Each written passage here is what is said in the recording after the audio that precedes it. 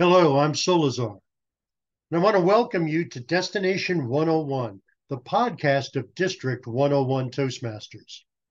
Monthly, we'll discuss topics of interest to Toastmasters and to those interested in Toastmasters.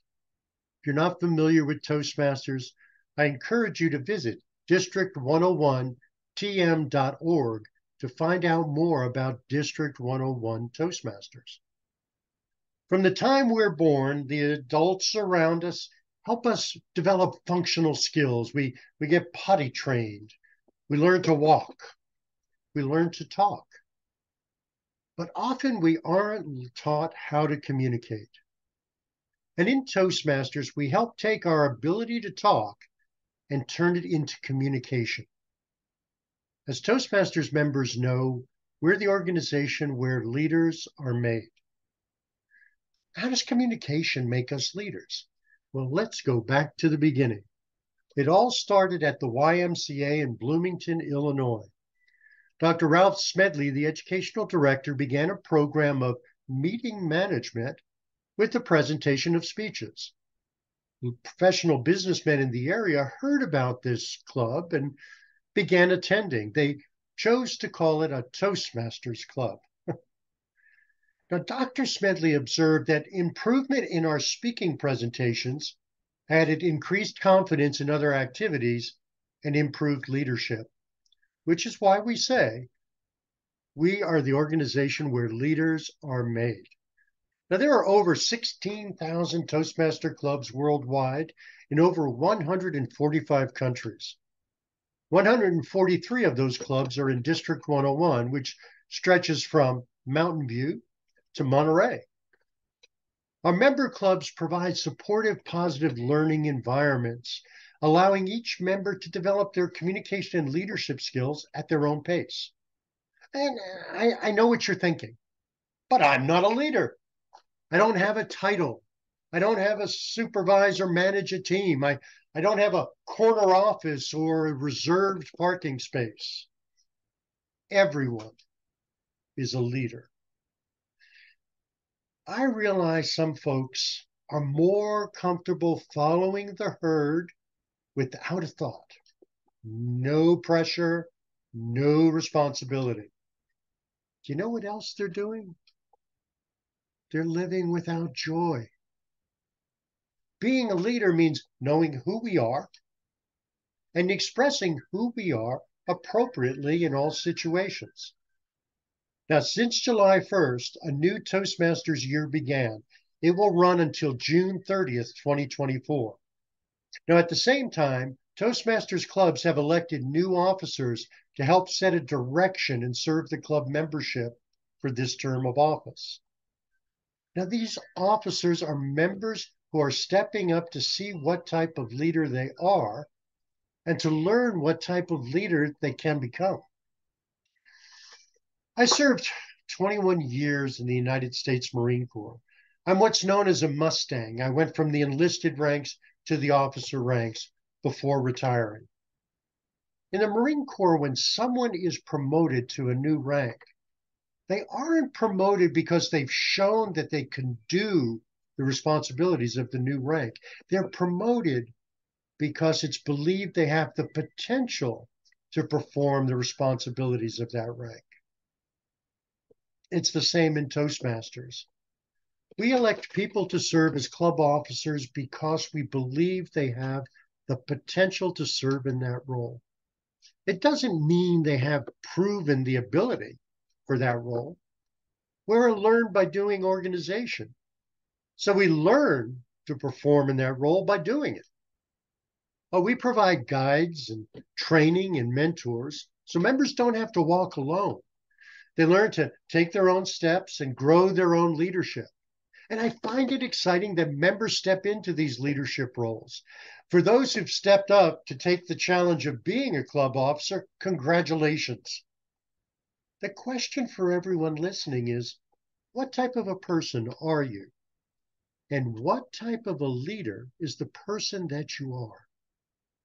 And how do you plan to go from where you are to where you want to be? Now, during July and August, District 101 has been offering club officer training for those newly elected club officers. And while club officers are encouraged to attend, any Toastmasters can attend the training. And the training is a great way to get a better understanding of the Toastmasters program, not just the role of a club officer. And even those of us who have served in officer roles before gain valuable insights and knowledge by attending the training, because there's always a different group of club officers who are in the training with you, and they share their experience, and everyone gets to learn to be a better leader. Toastmaster provides a safe place to practice our leadership. Now, there's a mistaken belief that we learn from success. Nonsense. We learn from our mistakes. We learn from our failures. And Toastmasters is where we can practice and fail in a safe environment.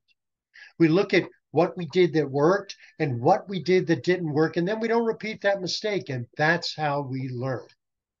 My Toastmaster failures become personal successes, and my personal successes become Toastmaster successes. We operate with a set of essential core values: integrity, respect, service, and excellence. These values are the foundation of our participation and our agreement to support each other. The Toastmaster CEO, Daniel Rex, says the entire Toastmaster program depends on the integrity of each member. With our core values, not only do we provide an opportunity to grow and develop our leadership, we offer the opportunity to do it morally and ethically. And as I mentioned earlier, our leadership improves through our practice and the development of our communication skills. Through our opportunity to visit other Toastmaster clubs, our opportunity to meet Toastmasters from diverse backgrounds, our opportunity to practice our service to assist others, we also learn empathy. And empathy is our ability to understand or feel what another person is experiencing. The best leaders are empathetic communicators. The best leaders are self-reflective. And the best leaders are always seeking ways to express themselves. Max Depree, past CEO of Herman Miller and the author of Leadership is an Art and Leadership Jazz, shared that leadership is good work because leaders feel a strong need to express their potential and because they wish to serve the needs of others. Leadership is an expression of ourselves in the world. Toastmasters provides regular opportunities for each of us to continually grow and expand our leadership, our expression of ourselves, and our expression of the best we have to offer. If you don't already belong to Toastmasters, I encourage you to Google search Find a Toastmasters Club to locate and visit a club near you. If you are a member of Toastmasters, I thank you for your contributions.